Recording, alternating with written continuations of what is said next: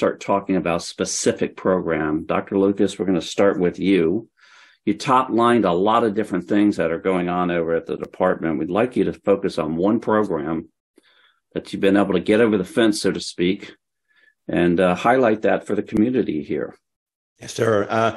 Luke, over the last several years, we've been committed in investing in the optimization of access to resources in the various locations by improving and optimizing our network resources, which has provided the necessary foundation for optimizing our access to the resources in the hybrid compute environment I mentioned previously, which includes commercial cloud service provider environments.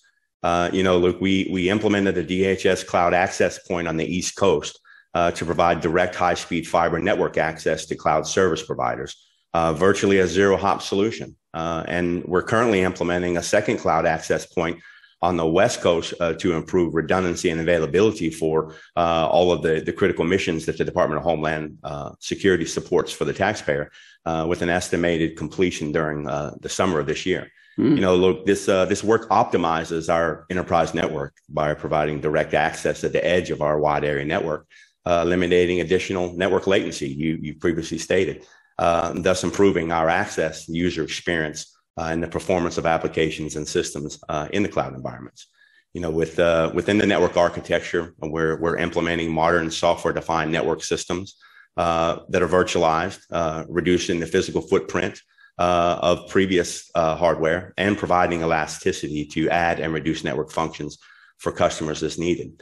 We're also leveraging network function virtualization as a part of the implementation that has allowed us to minimize the physical footprint in co-location facilities, thus reducing hosting costs while increasing functionality, throughput, and overall capacity of the network systems.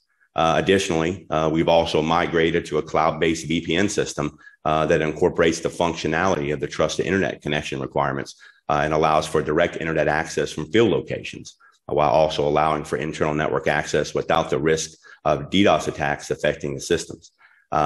This modernized network system architecture is being deployed with zero trust and microsegmentation in mind, and that provides a more secure network architecture. Next, we've also deployed a cloud-native zero trust access service, Luke, in AWS and Azure GovCloud environments that's providing fast and secure app-to-app and app-to-internet connections across multi and hybrid cloud environments. That allows applications to use the service locally instead of using our network infrastructure when it's needed. And then finally, we're constantly researching the modern network solutions to improve access, minimize latency, and improve security for our critical applications and systems we have in the cloud.